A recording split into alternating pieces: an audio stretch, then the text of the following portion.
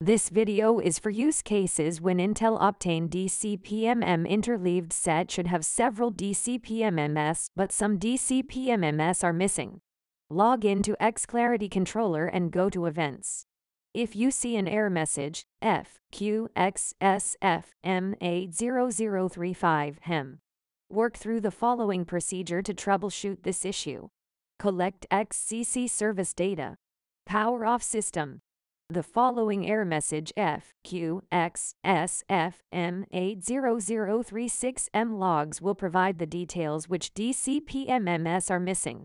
Find all missing DCPMMs of error message 0036M logs and install them in the correct location. If an error occurs, repeat the previous steps to get details on new error message. If the problem persists, collect and upload the service log and contact Lenovo support.